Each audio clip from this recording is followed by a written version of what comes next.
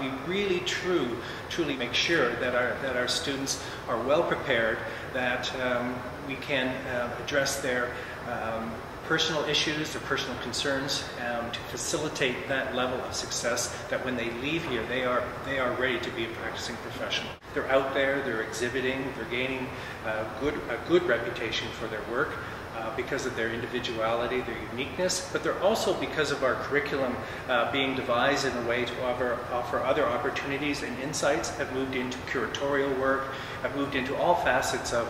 the creative profession. Because of the connections of our faculty, we've had opportunities where our students have shown in Japan, they've shown in Ireland, and upcoming next year they're going to be showing in Bosnia.